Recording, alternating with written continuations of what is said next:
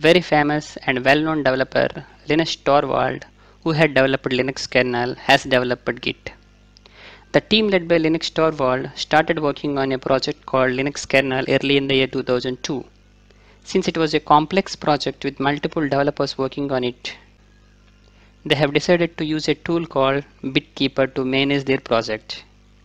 BitKeeper is a free and open source tool. Everything was fine, but all of a sudden BitKeeper dropped the free version of it due to some copyright issues. And the team led by Linus Torvald had dropped using BitKeeper. They tried finding the similar kind of tools, but nothing worked out for them. And finally they have developed their own source control management tool called Git. Linus Torvald announced the project Git on 6th April 2005, started working on the project, and they have managed to use that tool to manage the Linux kernel project. And finally, 21st December 2005, they have released first version of Git.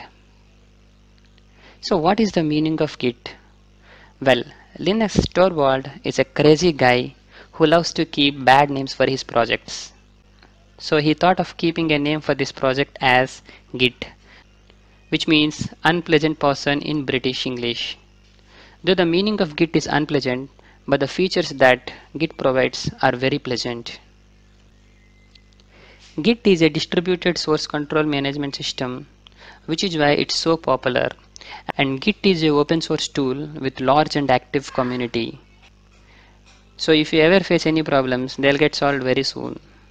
Enough, I have talked a lot about Git theory. Let's get into the practice in our next tutorial by installing Git.